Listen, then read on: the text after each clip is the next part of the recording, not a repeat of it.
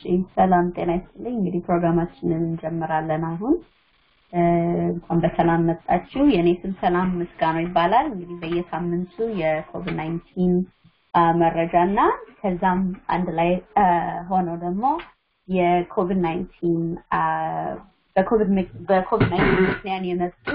ጥቅማጥቅሞች ካሉ እነሱንም እንግዲህ ሼር ለማድረግ እንሞክራለን እና በየሳምንቱ ነው ይሄ ፕሮግራም የሚቀርበው እሁድ 1 ሰዓት PM ላይ ማለት ነው እሺ እንግዲህ ሞስትሊ እንግዲህ ትልቁ ጎላችን ለዚህ ፕሮግራሙ በዚህ አካባቢ በእኛ በሲያትል በካውንቲ በስሆነሽ አካባቢ የሚኖሩ ሰዎች ኢትዮጵያ የሆነው አማርኛ ተናጋሪ ሰዎች ይሄንን ሪሶርስ እንዲያገኙ ወይም አትሊስት እንዲያውቁ ስለምንፈልግ ነው ይሄን ፕሮግራም እናቀርበው በየሳምንቱ ይሄን ፕሮግራም ማቅረብ የጀመርነው ወደ ማርች ላይ ነው እንግዲህ ካንድረስ ሳምንት ሳናሳልፍ በየሳምንቱ እናቀርባለን እንግዲህ ዛሬ እኔና አለማየሁ ነው የምናቀርበው መጀመሪያ ከዛ ደግሞ ማህሌትና ኤልሳ ደግሞ ያላቸውን ነገር የሚጨምሩት ነገር ካለ ይነግሩናል ስለ ማህሌት ስለ ኮቪድ-19 ኤልሳ ደግሞ እኔ ጥቅማጥቅሞች ታውቀው ነገር ካለ ስራዋ ጋር የተያያዘ ወይም ሌላም ነገር ካለ ትነግረናለች ማለት ነው መጀመሪያ ወደ ፕሮግራሙ ከመግባቴ በፊት ማስታወስ የፈለኩት ነገር ምንድነው የተስፋ ፕሮግራም የምናቀርበው ኢንፎርሜሽን ብቻ ነው ወይም ጥቅማጥቅምን እንዳለ ለመናገር ወይም ይሄን ነገር any information በለኛ ኮሚኒቲ ተቀማ የምንለው ነገር ለመናገር ነው ምንናረገው ይሄን ፕሮግራም ማለት ነው እኛ ራሳችን ሪሶርሱን አይደለም እኛ ሰጪ አይደለንም ብዙ ጊዜ ሌላ ኦርጋናይዜሽን ወይም ደግሞ ገቨርንመንቶች ናቸው የሚሰጡት እኛ ግን እናንተ እንድታቁ ይሄ ነገር አለ ለማለት ነው እንጂ እኛ አይደለም ሰጪዎቹ ማለት ነው እሱን ማወቅ አለብን ሌላ ደግሞ any time resource ብንናገርም ራሳችሁ ሄዳችሁ መምላት ወረቀት ሊኖርባችሁ ይችላል የሆነ ምትደውሉበት ሰው ጋር ሊኖር ይችላልና ራሳችሁና ሄዳችሁ ኢንፎርሜሽኑን እኛ የምንሰጣችሁን ይዛችሁ ደውላችሁ ፈልጋችሁ መሙላትና አፕላይ ማድረግ የምትችሉት ማለት ነውና እንደዛ አፕላይ ስታደርጉ አንዳንድ ጊዜ ለእናንተ ላይ ደርሳችሁ ይችላል ወይም ለእናንተ ኳሊፋይ ላታደርጉ ትችላላችሁና እኛ ግን እንግዲህ ለሁሉም ሰው የሆነ ሰው ይጠቅመዋል የኛ ኮሚኒቲ ውስጥ አንድ ሰው ቢጠቅም ራሱ ቆንጆ ነው ብለን ነው ለዛ ነው የተለያየ ነገር የምናቀርበውና እሱን ማለት ፈልጋለሁ ከመጀመሪያ በፊት እሺ እንግዲህ last time ወይም ያለፈው ሳምንት የተነጋገርናቸው ነገሮች ነበሩ አንደኛው የኪንግ ካውንቲ eviction prevention ከዛ ደግሞ የዩዳብ ለመግባት የሚፈልጉ ልጆች ካሉ ያንግ ልጆች ያሉ ወይም ሃይ ስኩል ውስጥ ያሉ የሚገቡበት ፕሮግራም making connections የሚባል ፕሮግራም ነበር ስለሱ ተነጋግረናል እና እንግዲህ እነሱ ናቸው የተነጋገርነው last week ብዙ እና ዛሬ ደግሞ መልሼ ማስታወሳችሁ ነገር አለ አንደኛው ምንድነው የዋሽንግተን ስቴት ኮቪድ ሪሊፍ ፋንድ የሚባል ፕሮግራም አለ እሱ እንግዲህ ትልቁ ነገር የተዘጋጀው ይሄ ፕሮግራም ምንድነው ለኢሚግራንቶች ወይም እዚህ ሀገር እንደኛ ሰዎች የሚኖሩ ከሌላ ሀገር የመጡ ሰዎች እና በዚህ በኮቪድ ምክንያት ስራቸው ወይም በተለያየ ነገር ብቻ ግን ፋይናንሻሊ ኢምፓክትድ የሆኑ ሰዎች እንዴት ነው ማግኘት የሚችሉት ይሄንን ሪሶርስ ማለት ነውና ይሄ የተዘጋጀው በተለይ እንደዛ ኢምፓክትድ ሆነው እንግዲህ የሁላችንም ስቲሙለስ ቼክ የተሰጠን ጊዜ እነሱ ግን እነዚህ ሰዎች ማግኘት አልቻሉም because ኢሚግሬሽን ሜቢ ወረቀት ላይ ኖራቸው ይችላል በዛ ምክንያት ይሄንን ነገር ያላገኙ ሰዎች ይሄ ፕሮግራም ለነሱ ነው የተዘጋጀው እና ለዋሽንግተን ስቴት ለሚኖር ሰው ብቻ ነው የተዘጋጀው ሌላ ስቴት ኦሬገን ብትኖሩ ሌላ ስቴት ብትኖሩ ይሄ ፕሮግራም ለእናንተ አይሆንም just ለዚህ ዋሽንግተን ስቴት ውስጥ ለሚኖር ሰው ነው ሲያትልም ከንትም የትም ቦታ ዋሽንግተን ከሆነ ይሄን አፕላይ ማድረግ ትችላላችሁ አፕላይ ለማድረግ ይሄን ነገር አትሊስት 18 አመት አንድ ሰው መሆን አለበት እንደገናም ደግሞ እንዳልኩትኝ ሜቢ ስራ ሊሆን ይችላል ኮቪድ ዩዘርስ ሊሆን ይችላል ወይም ደግሞ ኮቪድ የያዘው ሰውን ቴክ ኬር ማድረግ ሊኖርበት ይችላል በተለያየ ነገር ብቻ ግን በኮቪድ ምክንያት ኢምፓክትድ የተነካ ሰው ሊሆን ማለት መሆን አለበት አፕሊኬሽኑን ወይም መሙላት ያለባችሁ ነገር በዲሰምበር 6 ነው የሚያልቀው ስለዚህ በዛ ጊዜው ሳያልፍ አፕላይ ማድረግ አለባችሁ ስልክ ቁጥር ቀጥታ ደውላችሁ ስለዚህ ኢንፎርሜሽን ስለዚህ ጥቅም ሞር ማወቅ ከፈለጋችሁ ወይም ደግሞ ራሱን አፕሊኬሽኑን ለመሙላት እርዳታ ከፈለጋችሁ ስልክ ቁጥር አለኝ ከሰኞ እስከ አርብ 9 ሰዓት ከጠዋት እስከ 9 ሰዓት ፒኤም ድረስ ደውላችሁ መሙላት ወይም መጠየቅ ትችላላችሁ የነሱ ስልክ ቁጥር 1844 ደግሞዋለሁ 1844 ነው እንደገና እንግዲህ መጨረሻ ላይ ወደ ማታ ዛሬ ቴክስት ላይ እንልክላችኋለን ለማስታወስ ያን ስልክ ቁጥር ማለት ነው ኢንተርቪው ስንት እንደምታገኙ ይሄንን ሰዎች አፕላይ አድርገው ታገኙ እንግዲህ ሁሉም ሰው ላያገኝ ይችላል ግን የሚያገኙ ሰዎች ግን አፕላይ ማድረግ ካረጋችሁ በኋላ ማግኘት የምትችሉት ለአንድ አዳልት ሰው ከ18 በላይ ለሆነ ሰው 1000 ብር ግን ቤተሰብ ከሆነ ደግሞ አንድ ላይ ሃውስሆልድ ላይ ወደ እስከ 3000 ብር ማግኘት ይቻላል ለቤተሰብ ሁሉ ማለት ነው እና በአፕሊኬሽኑ ራሱ ወረቀቱ ፎርሙ በአማርኛ የለም ግን ደውላችሁ አማርኛ አስተርጓሚ ፈልጋለሁ ብትሏቸው በአማርኛ ያናገሯችሁ ሊሞላላችሁ ይችላሉ በቀላሉ ማለት ነው ትልቁ ነገር ማስታወስ ያለብን አይዲ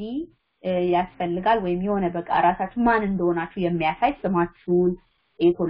የተወለዳችሁበትን ቀን ምናምን የሚያሳይ ወረቀት ያስፈልጋል ሌላ ደግሞ እዚህ ዋሽንግተን ስቴት እንደምትኖሩ የሚያሳይ ወረቀትም ያስፈልጋል እነሱን ሁለቱን ነገር ይዛችሁ መቅረብ አለባችሁ እነሱን ማሳየት አለባችሁ ሌላ እንግዲህ በቃ 18 መሆናችሁን እድሜያችሁን ስማችሁን የሚያሳይ እዚህ ሀገር መኖራችሁን እዚህ ዋሽንግተን ስቴት ውስጥ መኖራችሁን ያስፈልጋልና ኦንላይን አፕሊኬሽን አለው እንግዲህ እንዳልኳችሁ ስንልከው ሊንኩን እንልክላችኋለን ያለፈው ሳምንትን ልከናል ግን መልሰን ደግሞ እንልካለን እዚህ ሳምንትም ላላያችሁ ሰዎች ማለት ነው እሺ እንግዲህ እንደሱ ነው actually applicationን ኦንላይን ቢያውን ፎሎ ብለው www.immigrant.relief.wa.org ነው እንዳልኳችሁ ግን በቴክስት እንልክላችኋለን ይሄ እንግዲህ አሁን 1-2 ሳምንት ይቀራዋል ይሄንን መሙላት ያለባችሁ ስለዚህ በሚቀጥለው ሳምንትም እንግዲህ ዴድላይን እስኪያልቅ ድረስ እናሳውሳችኋለን እሺ አሁን ደግሞ ወደሚቀጥለው ኢንፎርሜሽን ስንሄድ ደግሞ ስለ ኢንሹራንስ ነው ስለ ሄልት ኢንሹራንስ እንግዲህ ብዙዎቻችሁ ይሄንን ኦባማ ኬር በሚለው ስም ነው የምታውቁት እና ኦባማ ኬር ሳይን አፕ ለማድረግ ኤኒ ታይም ሳይን አፕ ማድረግ አትችሉም ጊዜ ያለው ከኖቬምበር እስከ ጃንዋሪ ድረስ ነው መሙላት የምትችሉት እና የዛ ጊዜ ሁሉም ሰው ኢንሹራንስ የሌለው ሰው ወይም ኢንሹራንስ የሌለው ሰው የዛ ጊዜ አፕላይ አድርጎ ማግኘት ይችላል ማለት ነው ዋሽንግተን መኖር አለባችሁ ለዚህም እንዳልኩት ይሄ የዋሽንግተን ስቴት ስፔሲፊክ ነው የሁሉም ስቴት አሁን ኦሬገን ብትኖሩ የኦሬገን ለብቻው የራሳቸው ፕሮሰስ አላቸው ግን ይሄኛው የምንናገረው ይሄ ፕሮግራም ስለ ዋሽንግተን ስለኛ አገር ስለሆነ ስለ ዋሽንግተን ስቴት ነው ምን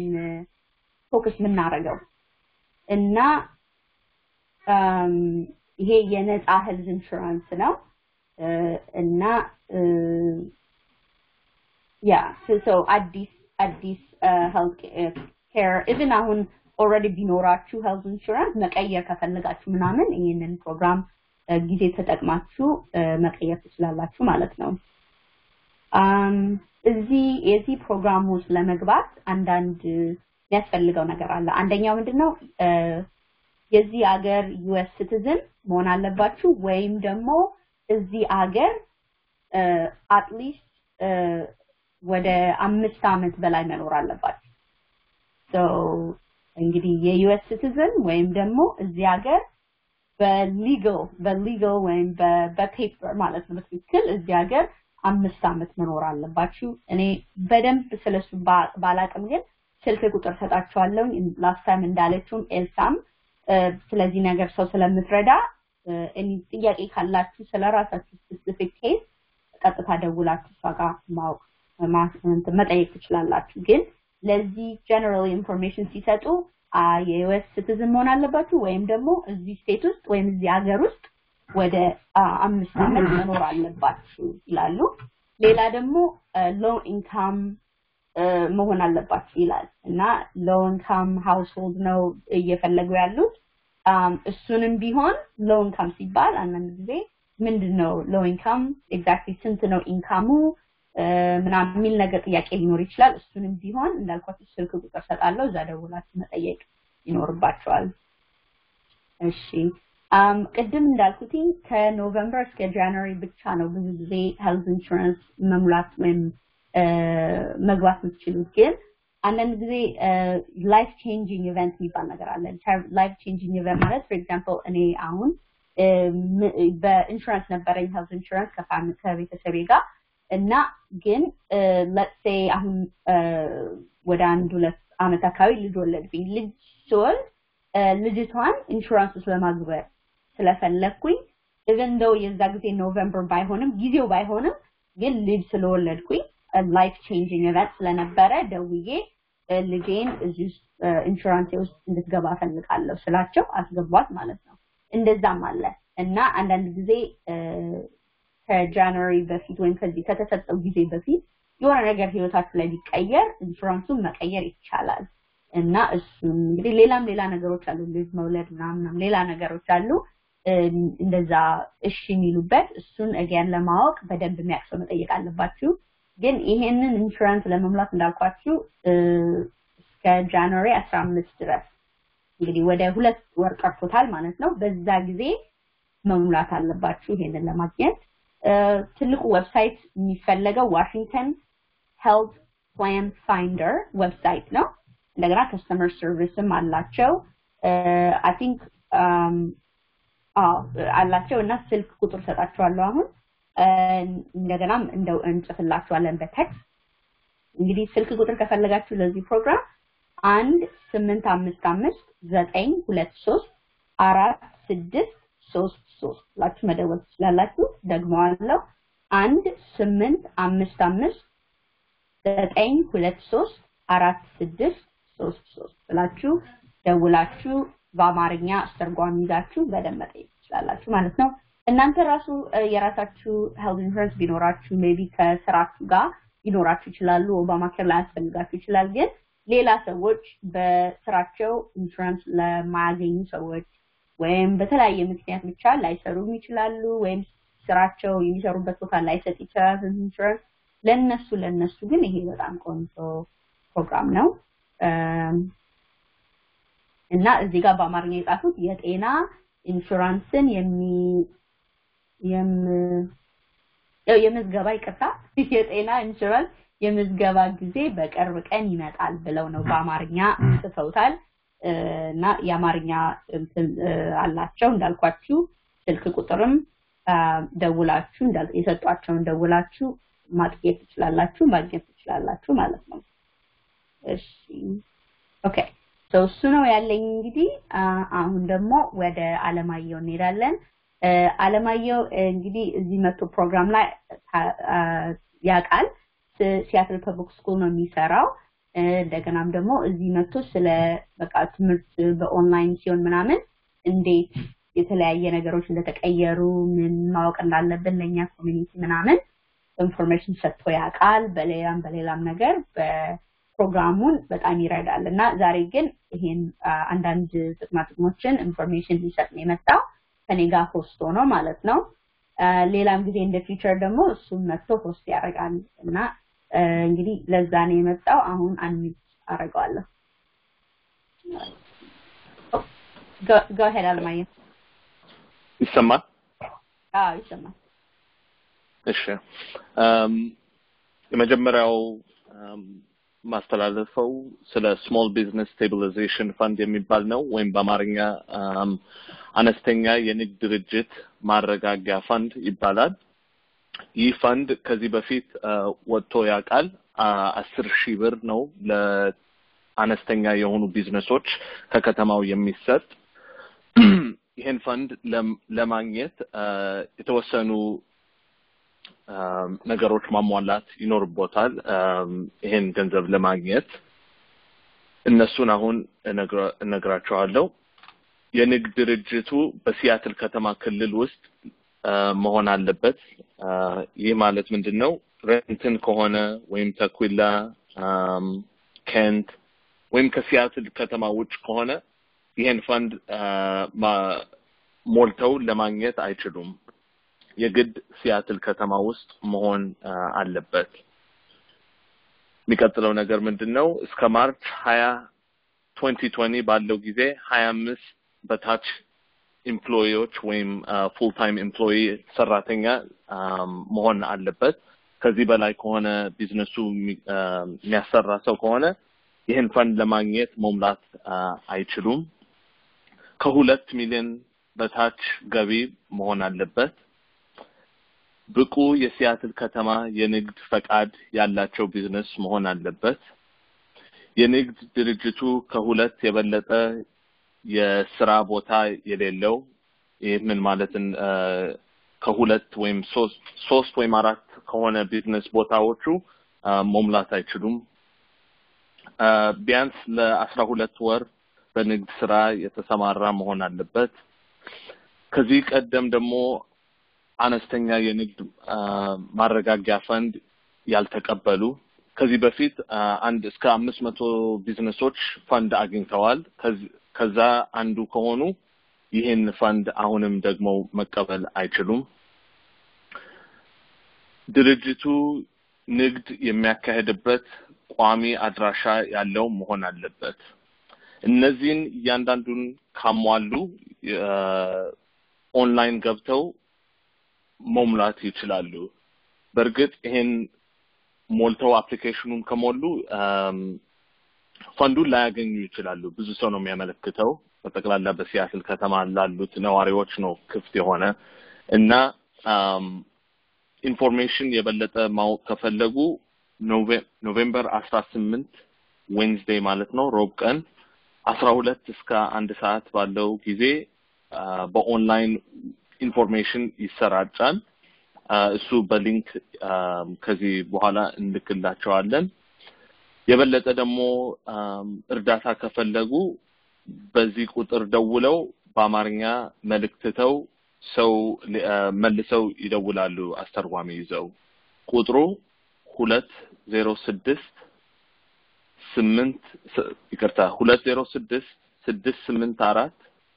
8090 ደግሞ አለው 206 684 8090 በዚህ ቁጥር ደውለው በአማርኛ መልእክት ከተው አስተርጓሚ ይዘው የሲያትል ቢዝነስ ፈንዱ መልሰው ይደውላሉ እና በሮብ ቀን ኖቬምበር 18 12 እስከ 1 ሰዓት ላይ የኢንፎርሜሽን ስርጭት በዌቢናር መልክ ይሰጣል በኦንላይን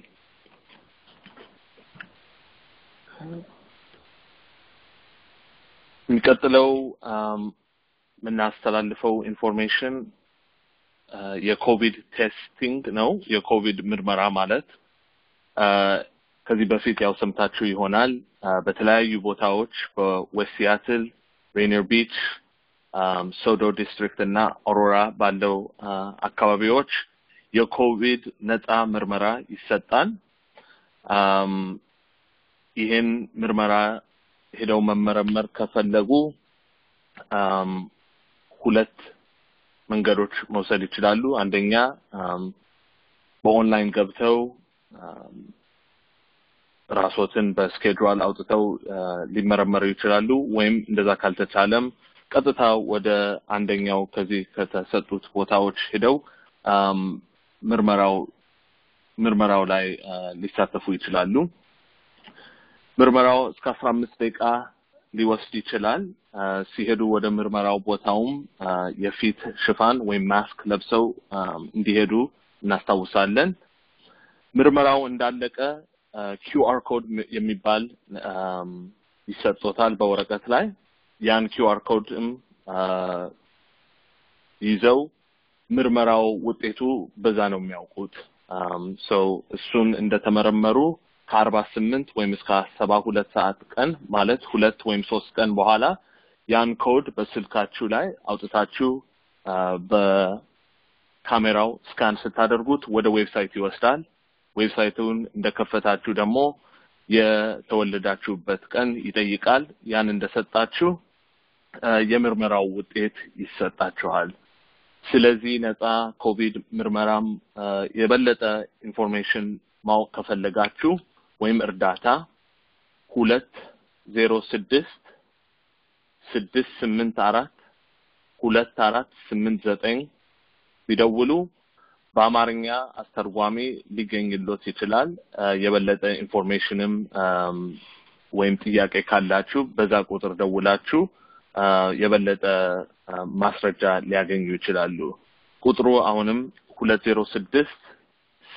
684 2489 ኦፊሱ ቢሮ የሚከፈተው ሰኞ እስከ ቅዳሜ 8:30 እስከ 5 ሰዓት ላይ ነው የኮቪዱም ምርመራውም እንደዚሁ በዚህ ሰዓቶች ከ8:30 እስከ 5 ሰዓት ላይ ነው የሚሰሩት እና በዚህ ቁጥር ደውለው የበለጠ ኢንፎርሜሽን ሊያገኙ ይችላሉ አሁን ወደ ሰላም አስተላልፋለሁ Thank you, Alamayo. That was very helpful.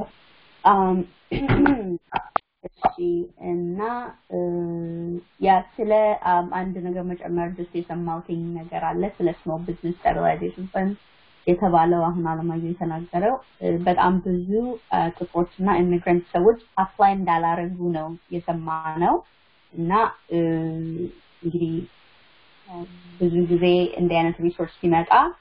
ኦንላይን ላይ ስለሚሆን ይሁን ወይም ፎሎ በቃ ኢንፎርሜሽን ስለማይኖረን የኛ ቢዝነሶች ላይ ይሄ ነገር ላይ መውሉ ይችላሉ ላይ ተጠቀሙ ይችላሉና ይሄ ነገር እኛ እንደሰማሁት ከሆነ እንደ ሎተሪ ነው ስለዚህ አፕላይ ስታረጉ ኦሬዲ ያን ነገር ኳሊፋይ ካረጋችሁ አሁን በደንብ አለማየሁ ተናግሮታል ያትል ቢዝነሳችሁ መሆን እንዳለበት ከ25 በታች full time equivalent employee እንዲኖራችሁ የተለያየ ነገር እሱን ነገር ኳሊፋይ ካረጋችሁ በኋላ ምንድነው የሚያደርጉት እነሱ እንደ ሎተሪ ነው የሚያወጡት because ብዙ ሰው ነው የሚኖረው አፕላይ የሚያደርገው አሁን ከአንድ ሺህ ምናምን በላይ ሰው አፕላይ እንዳደረገ ነው የተነገረውና 15 ቀን ይቀረዋል የዴድላይኑ እንግዲህ ተታስቡት ሌላ ከዛ በላይ ሜቢ 3000 4000 5000 ሰው አፕላይ ሊያደርግ ይችላል ግን ጥሩ ነገሩ አትሊስት ሁሉም አፕሊኬሽን ከተሰበሰበ በኋላ እንደ ሎተሪ ነው የሚወጣው እና ሁሉም ሀበሻ ቢዝነስ በኮቪድ ምክንያት ኢምፓክትድ የሆነ ይሄን ነገር አፕላይ ማድረግ አለበት ብዬ ነው ማስበውና የምታውቁት ሱቆች ወይም ሬስቶራንት ሆቴል ምናምን የምታውቁት ሰዎች ግን ቢዝነስ ያለው ሰው ሲያትል ውስጥ ይሄን ነገር ኳሊፋይ የሚያደርግ ከሆነ በጣም ሁላችንም መንገር አለብን because እነዚህ ቢዝነሶች ለራሳቸው ብቻ አይደለም የሚጠቅሙ ለኛም በጣም ይጠቅሙናል አይደል እንዳልሻ ስለሆነ እነዚህ ቢዝነሶች ከሌሉ እኛ ራሱ በጣም ለኛ ራሱ በጣም መጥፎ ነገር ሊሆን ይችላል ሄደን እዛ ሻፕ የምናረግባቸው የራሳችን ካልቸር ምግብ ምናምን ገዛበት ቦታ ማለት ነው እነሱ ቢዝነሶች በጣም እኛ የሚጠቅሙን ነገር ስለሆኑ ኮሚኒቲ የሚጠቅሙ ስለሆኑ በጣም እኛም ለመርዳት እነሱን መሞከር አለብን እና ይሄ አንደኛው በጣም ቆንጆ ፕሮግራም ነው 10,000 ብር በጣም ብዙ ባይባልም ጥሩ ነው ግን እና በፍሪ ዝም ብሎ ገቨርንመንት ጊዜ ካሽ እንደዚህ ብር ምናምን አይሰጡም እና ይሄ በኮቪድ ምክንያት ብቻ የመጣ ፕሮግራም ነው ስለዚህ የምታውቁት ሱቅ ወይም ቢዝነስ ኦን የሚያደርግ ሰው ካለ ፕሊዝ ትነግሯቸው በጣም ቆንጆ ነው ብዬ አስባለሁ እና ኢቭን እርግጠኛ ባትሆኑ ይሄ ነገር ይሆናል ይሄ ቢዝነስ ልክ ነው ለኔ ይሆናል ይሄ ፕሮግራም ሚሉ ሰው ካሉ ቀጥታ አትሊስት ደውሎ መጠየቅ ራሱ አንድ ነገር ነው እና ደውለው ራሳቸው ቢዝነሶቹ ማለት ነው ደውለው እንዲ ነው ሲቹዌሽን ቢሏቸው ከዛ እነሱ ራሳቸው አፕሊኬሽኑን ኳሊፋይ እንደማያደርጉ ራሳቸው ይነግሯቸዋል ማለት ነውና እሱ በጣም ኢምፖርታንት ነው ላለሁኝ ስለ ኮቪድም ስለ ፍሪ ኮቪድ የሰማሁት አንድ አሁን አለማየሁ እንዳለው ቀጥታ ሄዳችሁ apply አድርጋችሁ ወይም already appointment ሰጥታችሁ ሲዱ ትልቅ ነገር ነው ግን ካልቻላችሁ ራሱ ቀጥታ ዝም ብላችሁ walk ብታረጉዛ walk in የሚባለው ማለት ነው በመኪናችሁ ሆነው ቢሆን በተለይ እኔ ሰማሁ ስለ ሶዶ አካባቢ ያለው ነው በጣም ቆንጆ እንደሆነ ቶሎ ሪስፖንድ እንደሚልኩ በቃ በጣም ፕሮፌሽናል አሁን እንግዲህ ኮቪድ-19 ይሄን መመርመር በጣም ጊዜ ብዙ ጊዜ አርገውታል ላለውኝ ወደ አሁን ሜቢያት 8 ወር ይሆናል ይሄን ነገር ያያረጉ ስለሆነና በጣም ለምደውበታል በደንብ እንዴት መስራት እንዳለባቸው እና ሄዳችሁ መመርመር ትችላላችሁ ኢቨን ኢንሹራንስ ባይኖራችሁ ራሱ በነፃ መመርመር እንደምትችሉ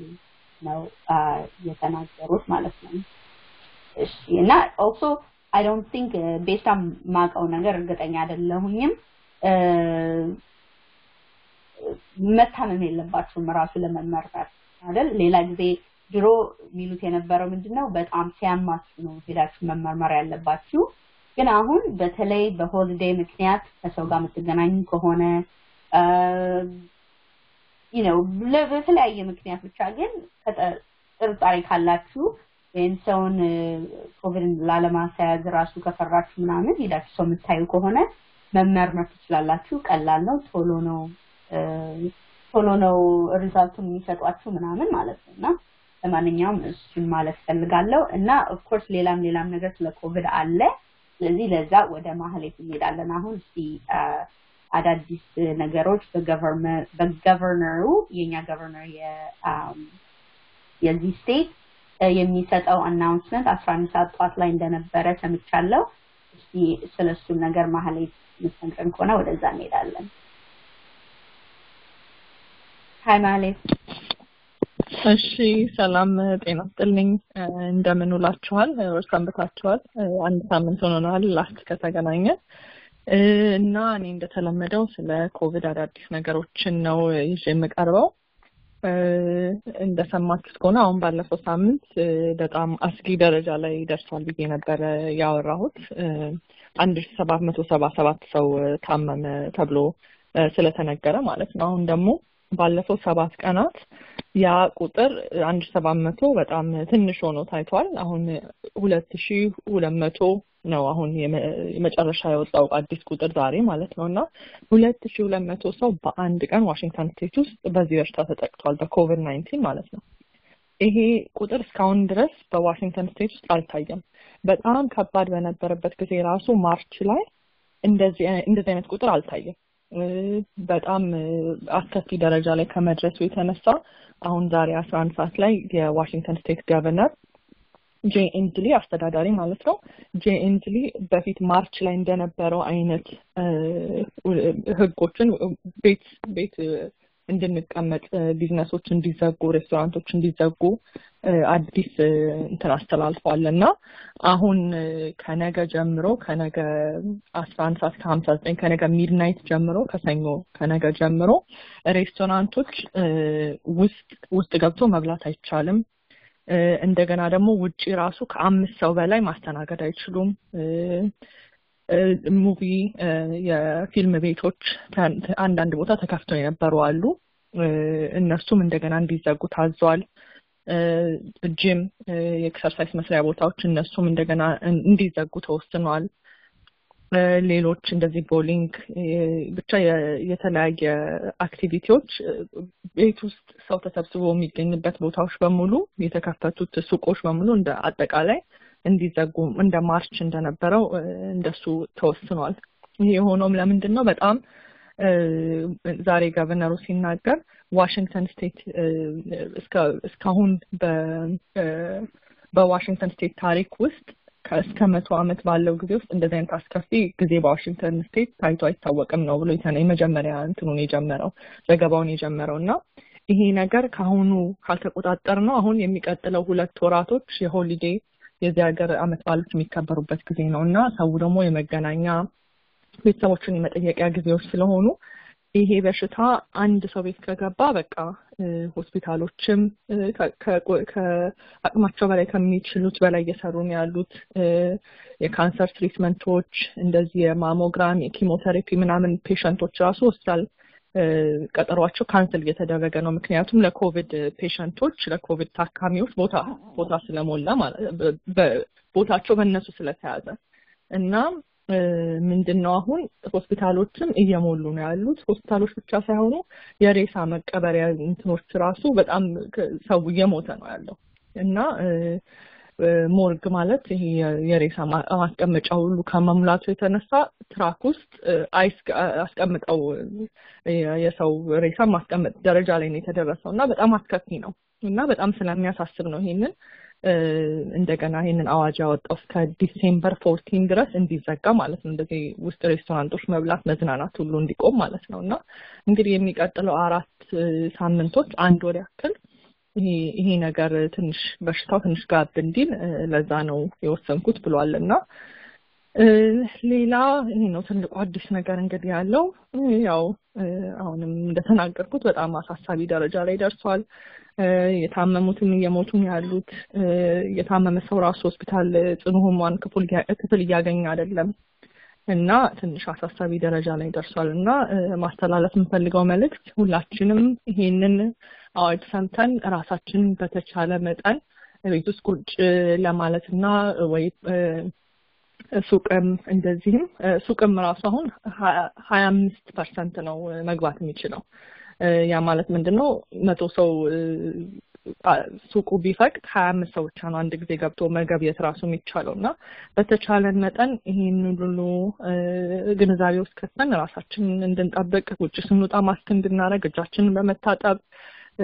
በደንብ ሳኒታይዝ በማድረግ ራሳችንን እንድንጠብቅ ነው ምንመክረው ለሰርግም አሁን የቀብር ፕሮግራሞችም 30 ሰው ነው ሊሚት አሁን እንደገና ተመልሶ የተደረገው ድግስም ምናምን ተከልክሏል ሌላው ይሄው ነው እንግዲህ ለበለጠ መረጃ ገና አሁን 11 ሰዓት ላይ ነው አናውንስ የተደረገው የሚቀጥለው ሳምንት ይዘንላችሁ ቀርባለን ሌላው ይሄ ነው ላውን ያንን ያው እንጠንቀቅ ነው አመሰግናለሁ ሰላም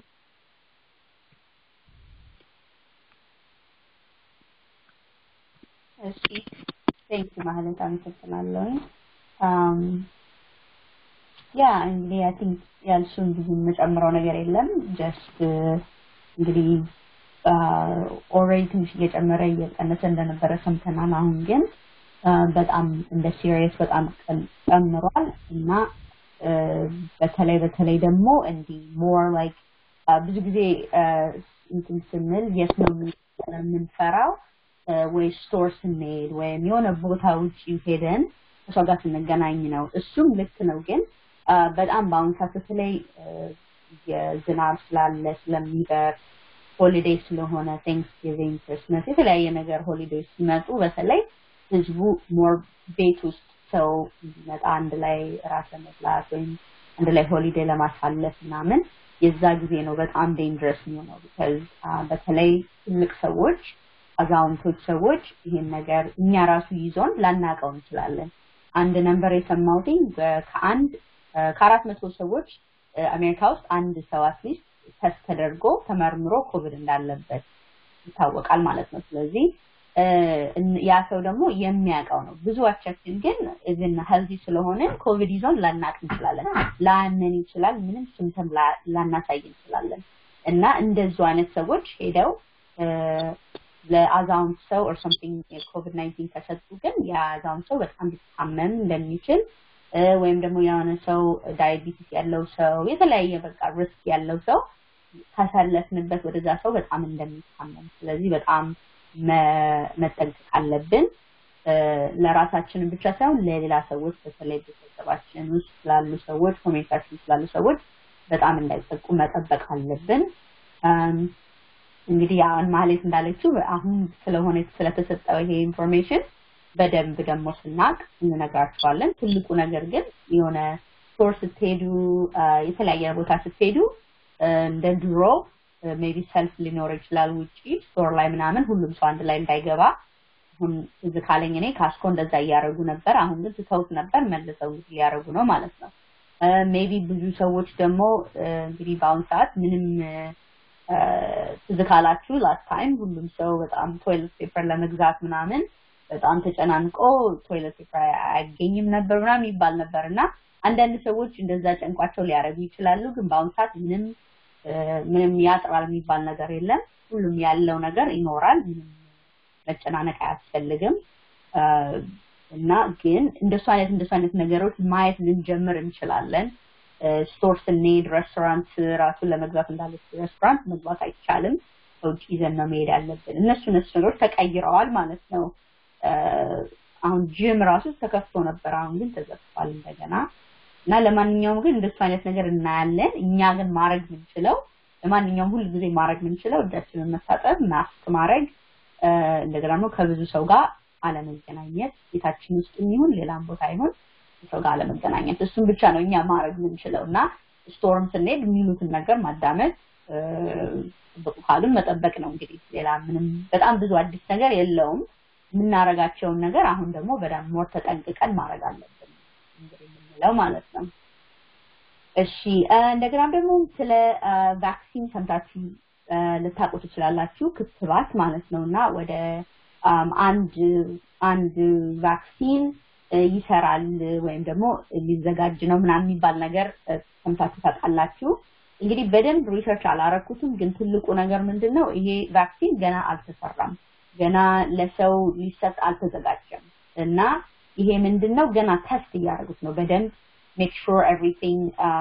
አንዳንድ ጊዜ ጥሩ ነው ብለን እናገኝ ስንል የባሰ የሆነ ነገር እንዳይሆን በደንብ ሁሉንም ፕሮሰስ እየሄዱ ነውና ገና ሜቢ ወደ ዲሰምበር ጃንዋሪ ነው ሜቢ ይጀመር ራሱ ይሄ ነገር ለመሰጠት because አሁን ስታስቡት እንደምታውቁት መጀመሪያ ይሄ ነገር ተመራምረው ካገኙት በኋላ ከዛ እንደገና ደግሞ ሄደው ይሄ ነገር መሰራት አለበት እንግዲህ እዚህ ሀገር ስንት ሰው ነው ያለው 300 ሚሊዮን ነው ምናምን ነው መሰለኝ አሜሪካ ውስጥ ሚኖረውና ለዛ የሚያክል ሰው እንዲሰራጭ ገና በጣም እሱ ነገር በፋክተሪ መሰራት አለበት እና ማኑፋክቸር መደረግ አለበት እና እሱን እስኪደረግ ድረስ ጊዜ ይፈጃል እንደገና መጀመሪያ ያሉት ምንድነው በጣም ለአዛውንቶች ሰዎች ሜቢ ሌላ ህመም ላለባቸው ሰዎች ነው መጀመሪያ የሚሰራጨው የተባለው ከዛ በኋላ ደግሞ ቀስ ያለን ሁሉም ሰው እንዲያገኝ ይደረጋል ማለት ነውና ጊዜ ይፈጃል ማለት ነውና just because ኒውስ ላይ ስለሰማን ቫክሲን ይደረሰ ብለን ሪላክስ መሆን የለብንም እኛ ምንችለው ነገር መቀጠል አለብን የራሳችንን የምናረጋው ነገር ማለት ነው እጅ መታጠብ ማስክ ማድረግ ከሰው ጋር ብዙ አለመገናኘት ሰላም ስለ ቫክሲኑ መጨመር የምፈልገው አንድ ነገር አለና ይሄ ካምፓኒ አሁን ስለጠቀሽው ነው 94 ሰዎች ላይ ነው እንትን ያለው 94 ኮቪድ የያዛቸው ሰዎች ላይ ነው ተሞከረው እና ከ94ቱ 90% የሚሆኑት ለውጥ አምጥተዋል እድሜያቸውን ጨምሯል ተሻላቸው ኮምፕሊትሊ አይልም ግን 94 ሰው ተሞክሮ 94 ሰው ላይ ተሞክሮ 90%ቱ ከዛ ላይ ከአስሩ 9 ማለት ነው ለውጥ አምጥተዋል ነው የሚለው እና ምን አይነት ለውጥ እንዳመጡ የመሻላቸው መጠን ምን ያክል እንደሆነ ገና አልተገለጸም እና ይሄ በጥናት ላይ ያለ ነገር ነው እና አሁን ከታንክስጊቪንግ በኋላ ሙሉ መረጃውን እንነግራቸዋለን ብለዋል እና ያው ተስፋ ነው መድኃኒቱም ክትባቱም ያው እየሰሩበት ነው ሳይንቲስቶቹ እየሰሩበት ነው እና ተስፋ ነው ለኛ እና አሁን አንቺም እንዳልሽው መዘናጋትም ምንም በጭራሽ የለብንም እና ቫክሲኑ ደግሞ አሁን ይሄ አዲስ ተመረተ የሚባለው ቫክሲን 2 ጊዜ መሰጠት ያለበት በ30 ቀን ልዩነት እንደገና ደግሞ በጣም በቀዝቃዛ ቦታ ላይ ስቶር መደረግ ያለበት ቫክሲን ነውና እሱ እንዴት ለማለማ እንደሚያሰራጩ ከሰራ ማለት ነው ቫክሲኑ ትንሽ ተስፋ ሳይቷል እና ከሰራ ለማለማ እንደሚያሰራጩ መጀመሪያ ስቴቶቹ ማሰብ አለባቸው አሁን አንቺ እንዳልሽው ለነርሶች ለዶክተሮች ከበሽታው ከያዛቸው ሰዎች ጋር ብዙ ንክኪ ያለው ሰው ነው መጀመሪያ ቅድሚያ የሚሰጡት እንደገና ደግሞ አቅማቸው ለደከመ ሌላ ተያያዥ በሽታ ላላቸው እና በጣም ለእንደዚህ አይነት ሰዎች ነው መጀመሪያም ቅድሚያ የሚሰጠው እና ማምረት ደግሞ የሚችሉትም 50 ሚሊዮን ምናምን ነው በአንድ አመት ብለዋልና ያ ማለት እኛ ብዙ በሽታ የሌለው ሰው እንደዚህ ስራው ከህክምና ባለሙያ ውጪ የሆነ ሰው 2 አመትም ሊፈጅበት ይችላል ይሄን መድኃኒት እንደው ከተሳካ እና ያ ማለት ምንድነው ያው ለ2 አመት ለ1 አመት ጊዜ እስከ 1 አመት ጊዜ ሌላ መድኃኒት ወይ ሌላ መፍትሄ እስከሚገኝ ድረስ ያው ጥንቃቄያችንን ምንም ሳንዘናጋ መቀጠል እንዳለብን ነው።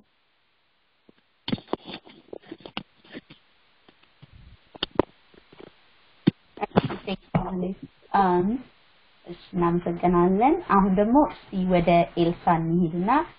እኔ ስለ ፍሉ ቫክሲኖች ምናምን ነግራ ነበረ ባለፈው ሳምንት ስለሌላ ወይም ስለሱም ክላሪፊኬሽን ወይም ስለሌላ ነገሮች ካላት አፕዴት ትሰጠናለች። ሃይ ኤልሳ። ሃይ ሃይ ሰላም ታደስ። ጤና ይስጥልኝ። እንደምን ሰንበታችኋል? ኤልሳ ነኝ። በአሁኑ ሳምንት ስለ ፍሉ ቫክሲን ልነግራችሁ ፈልጋለሁ። ባለፈው የተናገርኩት ስለ ፍሉ ቫክሲን ብዙ ሰዎች ሀበሻዎች መጥተው የስለር ኮሚኒቲ ሴንተር እና ትላንትና ደግሞ ሬነር በስታ መጥተው ረተናቸዋል። ግን አሁንም ላይክ በዚህ ወቅት ኮቪድ እየጨመረ ስለሆነ የፍሉ እሱና ኮቪድ እና ቫክስ ይሄ ፍሉ ከተጨመረ ሰው ላይ እንትን በጣም ሊታመም ያሰው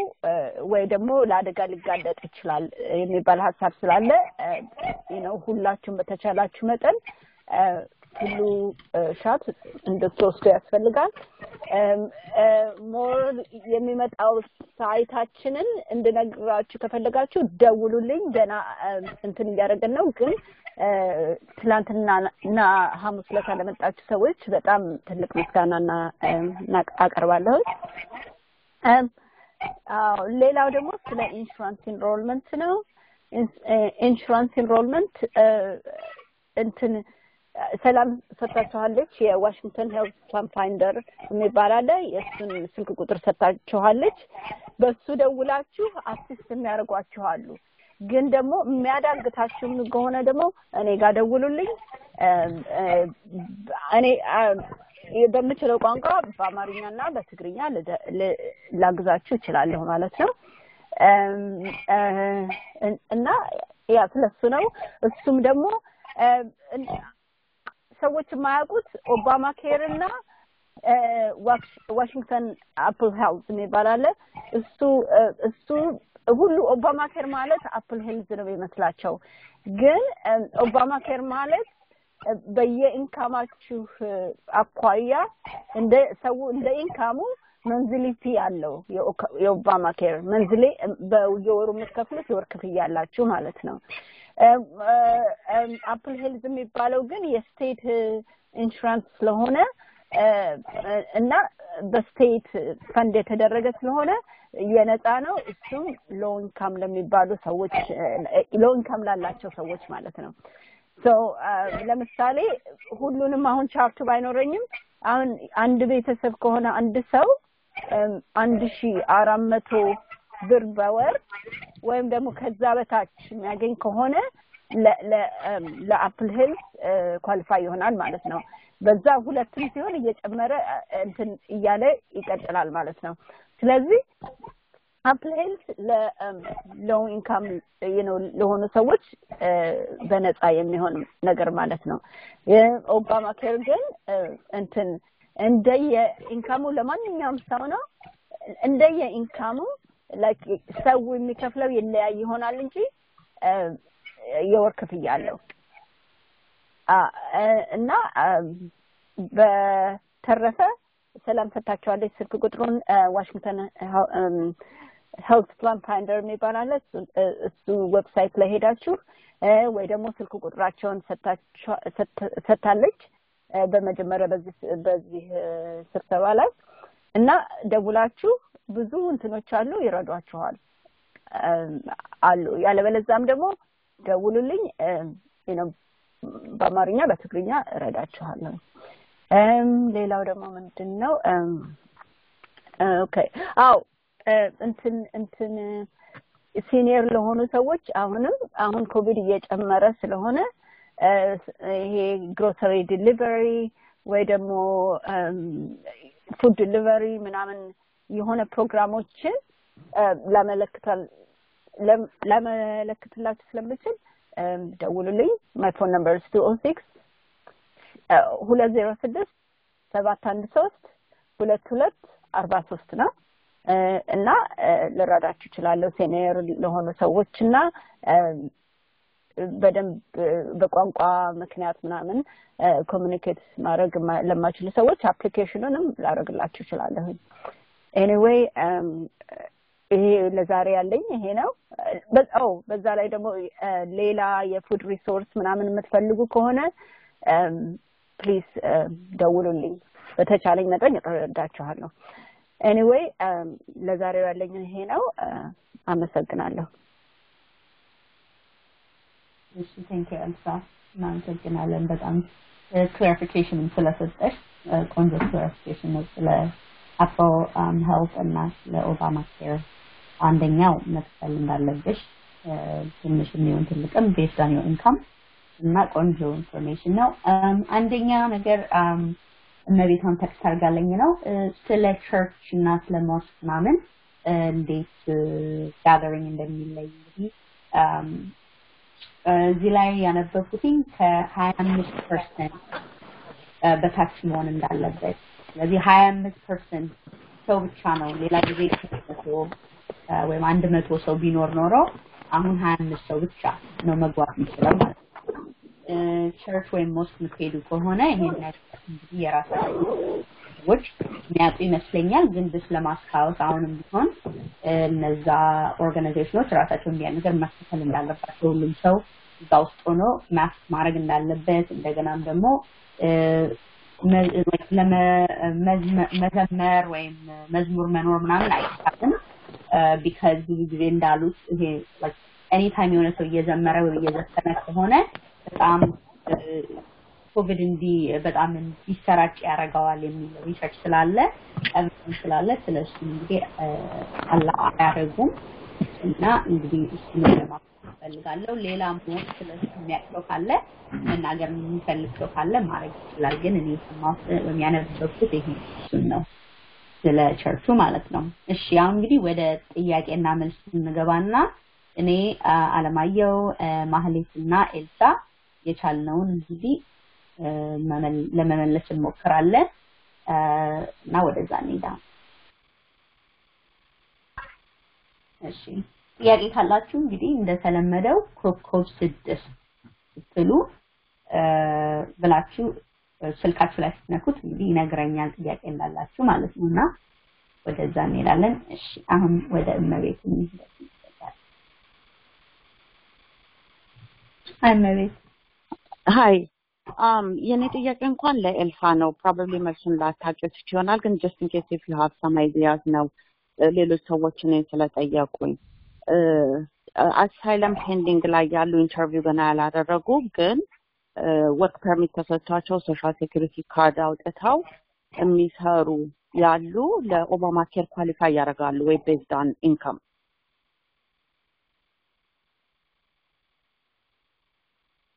Oh, let me go and unmute Elsa.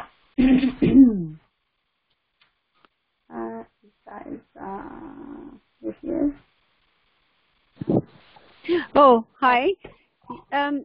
Yes, legally እዚህ ሀገር በወርክ ፐርሚት የሚሆን በምንም ከሆነ ወራይ ክፍያ ስላለው እንደ ኢንካማቸው አኳያ yes ኳሊፋይ ይሆናሉ ኦኬ የግዴታ ግሪን ካርድ መኖር የለበትም የግዴታ ግሪን ካርድ መኖር የለበትም because እኛ ለማይክሮሶፍት ወርከሮች ቤልቪው ያለው ክሊኒካችን እንደሱ ያደርጋሉ ስለዚህ በወርክ ፐርሚት የመጡ ናቸው ኦኬ እና እኔ የጠየቁኝ ሰዎች አሳይለማቸው ፔንዲንግ ነው ኢንተርቪው ምናምን አድርገው ገና ግራንት ይደረጉ አይደረጉ አላወቁትም ኦኬ I think they're waiting for the ይችላሉ I mean ወራዊን ካላቸውና ወራዊን ክፍያውን ከከፈሉ ኳሊፋይ ይሆናል Okay right now unemployment ላይ ነው ያሉት would that still count Okay unemployment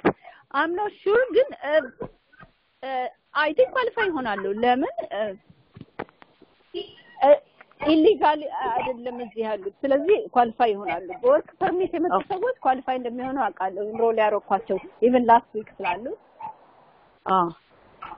የነዚህ ወርክ ፐርሚት ያላቸው because የኢሚግሬሽን ጉዳያቸው በኢሚግሬሽን ክሎክ ላይ ስላለ ነው ጊዜ ስላለፈ ነው የሰጧቸው after the 150 days work permit issue ስለሚደረግ በዛ ነው ለማንኛውም ነገ ስልክ ቁጥርሽን ለሰላምታይና ነገ ልደውልልሽ ለምን ልጠይቅ እሱን እችላለሁ እሺ thank you thank you Elsa do you mind if I just say your phone number yes yeah okay so Elsa ራሷን ደውል ተፈለግ 206 and 2 okay thank you እሺ እናመሰግናለን ለጥያቄውን ሌላ ሰዎች ጥያቄ ካላችሁ ኮከብ 6 ብላችሁ መጠየቅ ትችላላችሁ ሌላ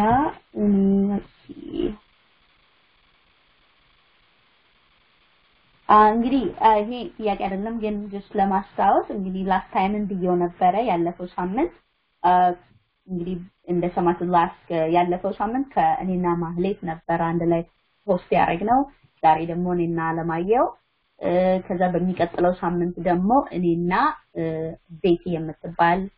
ፕሮፌሽናል ሷመታ ከኔ ጋር ሆስት ታደርጋለች እዘካላችሁ ቤቲ ስለ ሜንታል ሄልዝ ተናግራ ነበረ ወደ maybe አንድ 3 ወር ይሆናል አሁን አልፏል እና ካውንሰለር ናት ከሰዎች ጋር ስለ ሜንታል ሄልዝ አንድ ላይ ትሰራለች እና እሷ መታ ከኔ ጋር ሆስት ታደርጋለች ግን ከዲሰምበር ጀምሮ ማህሌት አለማየው and ቤቲ ራሳቸው በአንዳንድ በየሳምንቱ እነሱ እየተቀያየሩ ሆስት ያደርጋሉ እኔ ደግሞ በሳምንት አንዴ ሆስት አደርጋለሁ ወይ በወር አንዴ ሆስት አደርጋለሁ ማለት ነው ይሄ እንግዲህ ለእናንተ ፕሮግራሙ ኳሊቲ ሆኖ እንዲቀጥል እኔም ደግሞ ትንሽ ብሬክ እንዲኖረኝ ማለት ነው ለዛ ተብሎ ነው እንደዛ ትንሽ እየቀየርና ያለው እና እነሱ ሁሉም በጣም ይሄን ፕሮግራም ያውቁታል ይሄንን ፕሮግራም ፓርቲሲፔት ከመጀመሪያው ጀምሮ ለከጀመርን ጀምሮ ፓርቲሲፔት ያደርጉ የነበሩ ሰዎች ስለሆኑ ይሄንን ፕሮግራም በደንብ ያውቁታል እንደገናም ደግሞ ራሳቸው የተለያየ ቆንጆ ፕሮፌሽናልስ ስለሆኑ ማህሌት እንደምታውቁት ፐብሊክ ሄልዝ ነው የምትሰራው ዋሽንግተን ዲፓርትመንት ኦፍ ሄልት አለማየው እንዳልነው ደግሞ ሲያትል ፐብሊክ ስኩል ነው የሚሰራው ቤቲ እንዳልኳችሁ ካውንሰለር ናት ስለዚህ የተለያየ ራሳቸው የተለያየ ፕሮፌሽናል ስለሆኑ እነሱ በጣም ቆንጆ ፐርስፔክቲቭ የሚያመጡ ይመስለኛል ማለት ነው እና እናመሰግናለን ሜቢ ጥያቄ ላይኖር ይችላል ይከታ ጥያቄ ከሌለ እንግዲህ ፕሮግራማችንን ወደ መጨረስ እንሄዳለን ካለ ግን መውሰድ እንችላለን ጥያቄ ኮከብ 6 ብላችሁ እና መጠየቅ ትችላላችሁ እንግዲህ ሌላ ፕሮግራማችንን ከመጨረሳችን በፊት እኔ ራሴ ማለት የፈለኩት ነገር እንግዲህ አሁን ሰዓት እንደምናውቀው ኢትዮጵያ ውስጥ ወይም ኤርትራ አካባቢ እንዳለ የተለያየ ኮንፍሊክት እንዳለ ነው እንግዲህ እየሰማን ያለ ነው እንግዲህ እግዚአብሔር እንግዲህ የሀገራችንን ፒስ እንዲሰጠን ሁላችንም የራሳችንን እግዚአብሔር መለመን አለብን እላለሁኝ እና በቻልነው አቅም እንደሱ ማድረግ አለብን የህዝባችንን ሀገራችንን ሁላችንም ሴፍ እንድንሆን እና ይሄን ነገር አልፈን እንደለመድነው በደንብ አንድ ላይ ሆነን አንድ ላይ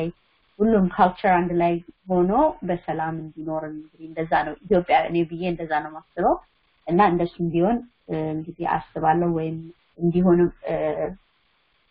ፕሬይ አደርጋለሁ ማለት ነው ለምናለሁ እሺ ሌላ እንግዲህ በቃ እንዳልኳችሁ ይሄ ፕሮግራም በየሳምንቱ 1 PM ነው ስለ ኮቪድ-19 በአማርኛ ኢንፎርሜሽን እናቀርባለን ከዛሬ እስከሚቀጥለው ሳምንት ጥያቄ ካላችሁ ኤኒ ታይም እኛ ጋር መደወል ትችላላችሁ እና ቮይስ ሜል ብትልኩልን ወይም ቴክስት ብትልኩልን ሰምተን እሱን ሁለታ መልሱን ይዘንላችሁ እንቀርባለን ለየብቻችሁ መደወል መልሰን አንችልም ግን በቮይስ በሰንዴይ ፕሮግራም በዚህ ጊዜ ይዘን እንመጣለን መልሱን የኛ ስልክ ቁጥር ፍላየሩ ላይ አለ ግን ልላችኋለሁ አሁን 503 663 8391 ነው እንደገናም ስልክ ቴክስት ይጠፋ ዌብሳይትም አለን እዛም ተስፋ.com ብላችሁ ብትሄዱ ማየት ትችላላችሁ ኢንፎርሜሽን ስለኛ ዩቲዩብ ቻናል አለን እንግዲህ የተነጋገርነውን ስለምንቀርጸው እዛ ላይ ሄደን እናቀርበዋለን ማለት ነው እሺ I think ሌላ ጥያቄዎች አሉ ስለዚህ ወደዛ ነው ሄሎ መጠየቅ ይችላል ሄሎ ጤና ይስጥልኝ እኔ ባለፈው ጥያቄ ጠይቄ ነበረ አንድ ዘመድ ያለችና ይሄ ግሪን ካርድ አላት ይሄ ሲምፕል ቼኩ አልደረሳትም ግን እሷ ያው ስራ ምናምን የላትም እና ባለፈው እንዳልሽኝ እዛ እንትን አፕላይ አድርጌ ነበር ግን እስካሁን ምንም ነገር የለም Okay so irs.gov ሄደሽ check አድርገሽ እና non filer የሚለውን ሞላሽ non filer ሞላው ከዛ ኢንፎርሜሽን የለንም ይላል ኢንፎርሜሽን የስታን በሙሉ የሚሞላውን ሞላውላት እና አክሰፕት የሚል እንትን ልከውልና ኢሜል ላኩ ኮንግራቹሌሽን አክሰፕት አርገነሻል ምናምን ኢሜል ወዲያው ተልኳል ግን ሶስት ሳምንት አለፈ yeah okay አይ ጥሩ ነው at least non filer የሚለውን ኢንፎርሜሽን መስጠትሽ በጣም ጥሩ ነው because እዚህ ላይ ታነብ ያንን አፕሊኬሽን non filer የሚለውን መስጠት መሙላት ምትችዩ እስከ ኖቬምበር 21 ስለዚህ አሁን የሚመጣው ቅዳሜ ማለት ነው ከሚመጣው ቅዳሜ መሙላት ከዛ በኋላ ግን ያቆሙታል አፕሊኬሽኑን ማለት ነውና so anybody's counter's federal tax income የማይሞላ ሰው ሆኖ economic impact payment ወይም stimulus check ያልደረሰው ሰው በኖቬምበር 21 ድረስ ይሄን መሙላት እንዳለበት ነው አንደኛ እሱ ነው ጥሩ ነው መሙላትሽ አሁን ደግሞ ከመቀለ ኢሜል confirmation ስለተሰጠሽ እሱ ጥሩ ነው እንግዲህ እኔ የማውቀው ይሄ ፕሮሰስ አንዳንድ ጊዜ በጣም long time እንደሚፈጅ ነው እና ማድረግ የምትችይው get my payment ሚለውን ከገባሽ አሁን እንግዲህ already እንትን ብለሻል non filer ስለሞላሽ ስታተሱን ይነግሩሻል ለማድረግ ኦንላይን ከገባሽ በኋላ get my payment የሚለውን በተን ስትነኪው የዘመድሽን ሶሻል ሴኩሪቲ የተወለደችበትን date of birth አድሬሷን zip ኮዷን ይጠይቅሽና እሱን ስትከቺ ይነግርሻል ስታተሱን ያንቺ ቼክ በዚህ ጊዜ ነው የሚመጣው ወይም ደግሞ we have no status right now ምናምን ይላል እና እሱን በሱ ነው መጠበቅ ያለብሽ ሌላ የምታረጊው ነገር የለም እኔ እንደማውቀው ከሆነ just ግን መጠበቅ ይሄች እዛ ላይ ይሄች በስታተሱ መጠየቅ I'm sure የIRS ስልክ ቁጥር ይኖራል ብዬ አስባለሁ ግን እኔ በደንብ ብዙ ጊዜ ያንሱት እርግጠኛ አይደለሁም ግን እስካሁን ድረስ በዚህ ፕሮግራም ሰው እየረዳን ያለነው በዛ get my payment በሚለው እና ስታተስ ልጅ ማየት ነው እሺ እኔ በጣም አመሰግናለሁ ምንም ችግር የለም እናመሰግናለን እሺ አሁን ደግሞ ወደ የሚቀጥለው ጥያቄ እንሄዳለን ሰላም ልጅላችሁ አንድ ጥያቄ አለኝ ጥያቄውም ይሄ ስሞል ቢዝነስ ኤምፕሎይ ላለው ሰው ኤምፕሎይ ለሌለው ሰው ይሆናል ወይ እንደገና ደግሞ ከሲያትል ውጪ አሁን ሾር ላይ ምናምን ላለ ሰው ይሆናል ወይ እሱን ቼክ ለማድረግ ብዬ ነው ኦኬ ጥሩ ጥያቄ ነው ይሄኛውን ቆይ አሁን ሁለት አይነት ነበሩ ይሄ ዛሬ አለማየሁ የተናገረው ከሆነ ነው ሲያትልስ መሆን አለበት የሲያትል ቢዝነስ መሆን አለበት እና let me unmute ላድርገው አለማየሁን just in case he has የሚጨምረው ነገር ካለ let me see here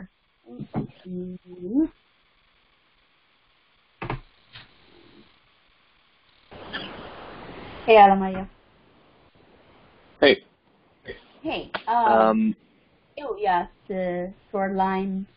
ቢዝነሱ ከሆነ ይቻላል ወይ እንደገናም ደግሞ ማንንም ሰው የተቀጠረ ሰው ባይኖርስ ልክ ነኝ እሱ ነው ጥያቄው አዎ ልክ ነው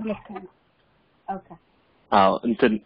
ከሲያትል ውጭ ሆነ ይሄ ፈንድ መሙላት አይቻልም ከሲያትል ከተማ ውስጥ መሆን አለበት ቢዝነሱ ሁለተኛው ደግሞ እንደ ሌላ የተቀጠረ ሰው ባይኖርም ቢዝነስ ላይሰንስ እስካላችሁ ድረስ መሙላት ትችላላችሁ ግን ለኡበር ወይም ለታክሲ ሰርቪስ አይሆንም እሺ I don't know. Yeah, you're right, Alamayo. Yeah, last week,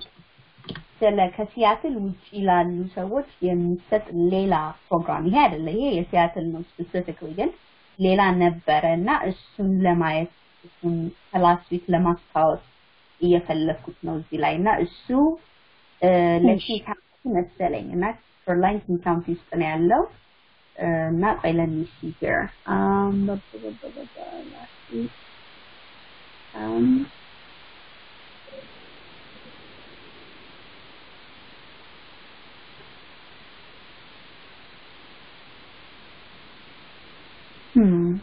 ያለ መስሎኝ ነበረ ግን I'm not seeing it I'm not sure oh okay yeah ይሄ የነበረው የኪንግ ካውንቲ ሆኖ ግን ይሄ ለሬስቶራንት ወይም ለምግብ ቤት አይነት መሆን አለበት እና ይሄ ደግሞ ብሩ አሁን ይሄ የሲያትሉ ፕሮግራም ብሩ 10,000 ብር የሚሰጠው anything business የፈለገውን ነገር እሱን መጠቀም ይችላል 10,000 ብር ይዘው ከፈለገ ሰው መጠቀም ከፈለገ ኦንላይን ለማድረግ ከፈለገ ቢዝነስ anything ዩዝ ማድረግ ይችላል ይሄኛው ግን ስታር ፈንድ ፕሮግራም የሚባል በኪንግ ካውንቲ ያለው ግን አንደኛ ለምግብ ቤት መሆን አለበት ሁለተኛ ደግሞ ብሩ እስከ 3,000 ብር የሚሰጡት አለ 3,000 ብር ሆኖ ግን ስለ ለኮቪድ ሪሌትድ መሆን አለበት so for example ለሚሰሩት እዛ ማስክ ለመግዛት ወይም የሚጠረግበት like sanitizer ለመግዛት ምናምን አይነት ነገር ነው ብሩ መዋል እና እሱ ትንሽ ይለያል ማለት ነው ከዚህኛ anything መሆን ይችላል እና ለሱ